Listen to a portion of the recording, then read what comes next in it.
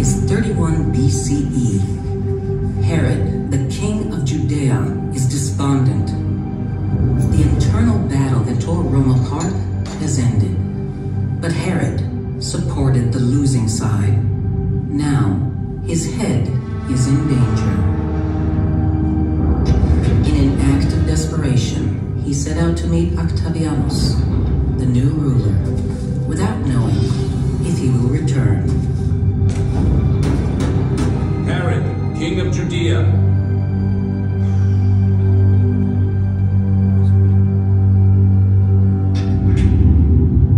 You have the audacity to show your face here? Master Octavianus, first I must say that I am not ashamed of my friendship with Mark Antony. I am loyal to my friends. Even so, Antony is gone. You are now the ruler of Rome, and I am subject to your grace. If you choose to make me your friend, you will discover how loyal I can be.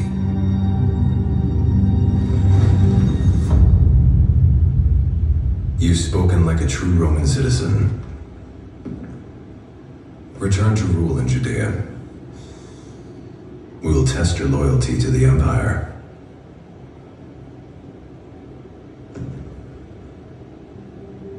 Don't let me down.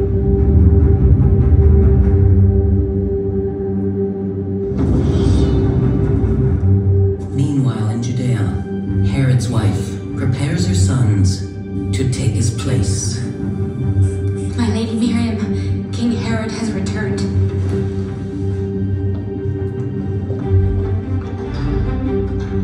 I didn't believe he'd succeed. Your Majesty! What's this? You were right. They are plotting against you at home, too.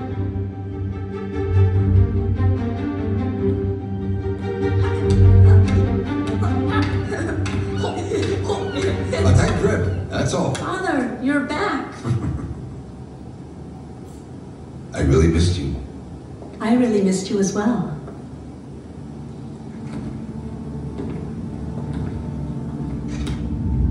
To whom exactly?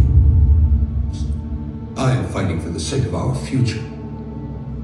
While you already plan to replace me, I know everything.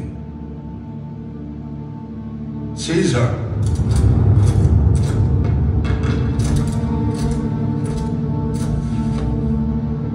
Stay with your father, Aristobulus. Don't worry about me.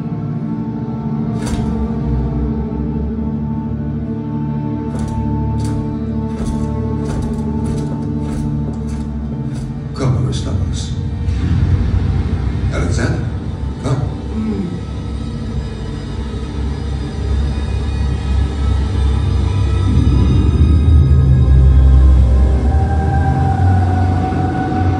In Caesar's honor, Herod decided to build a huge trade harbor for his kingdom, and a new superb city alongside it, Cesarea.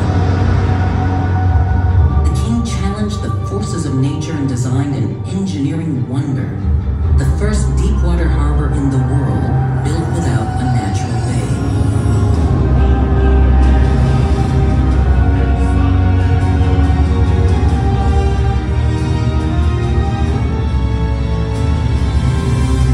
This is the way I imagined the harbor. The Emperor will love it. Alexander, where's your brother? He's not back yet from Rome. Come.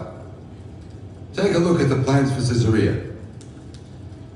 This harbor will be the most important in the East, perhaps in the entire empire.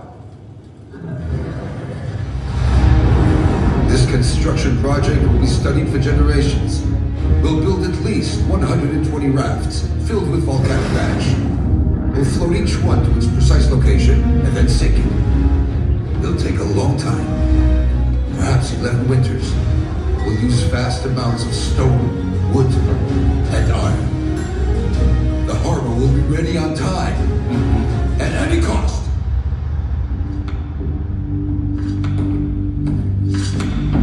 What happened? killed him on the spot, like that. On the blueprints of the harbor. And then what?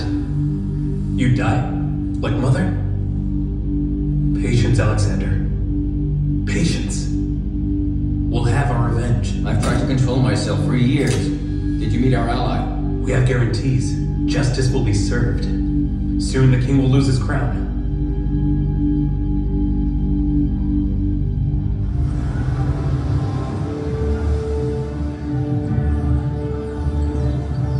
Your Majesty. Yes? We have a problem with silt that's coming from the south. It's created a new strip on the coast, but have no fear. I have planned an entirely new drainage system for you. Our harbor, I mean your harbor, will redirect the silt back out to the open sea. Well, then it had better work. On the new coastline, we'll build the hippodrome that I planned. I will personally oversee the construction. Move my palace. Right over there. On the water.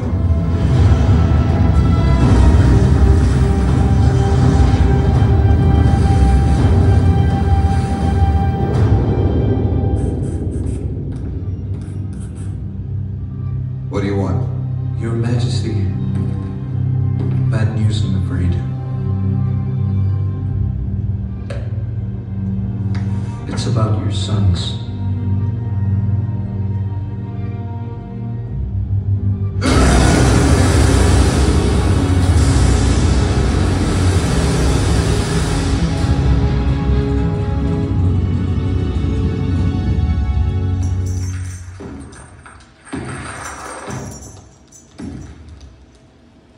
I really loved you. I raised you both. And you?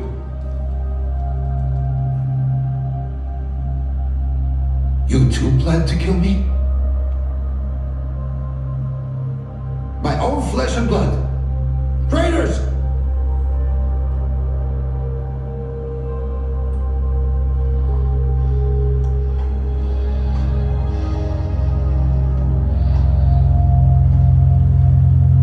Have you nothing to say?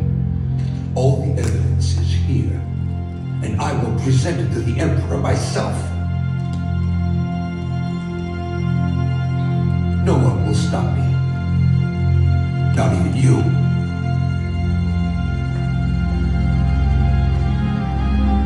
"5 years passed. The sons of Herod were put on trial and sentenced to death. But Herod would only be tried by history.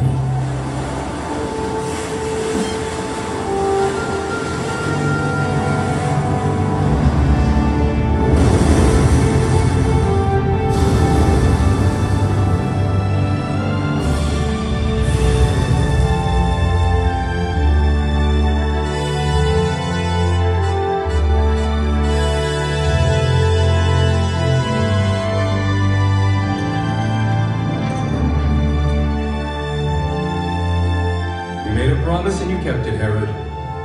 The Emperor was right about you. Thank you. They're waiting for us at the Hippodrome to begin the celebration.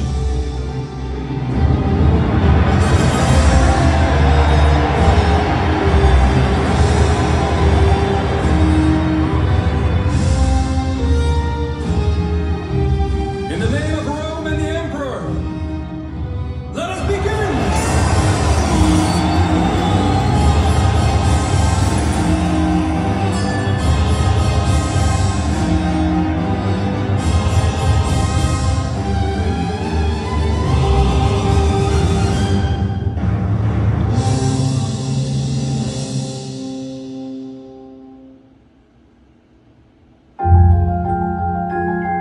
The story of Cesarea did not end there.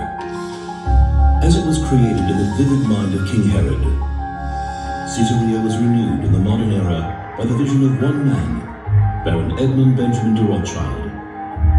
The Baron viewed its revival as a national mission. He purchased the land and developed it through the Rothschild Foundation. Thanks to him, Cesarea thrives again, and new voices fill the city today. The foundation donates enormous sums every year for education, and has devoted itself to building in Cesarea an industrial, research and development park, a leading community, and some of Israel's finest areas of recreation and tourism. The splendor of its past is there for all to see, hand in hand with the energetic development directed by Baroness Ariane and Baron Benjamin de Rothschild, who continues the Foundation's legacy of transforming Cesarea into a place where past, present, and future live together in perfect harmony.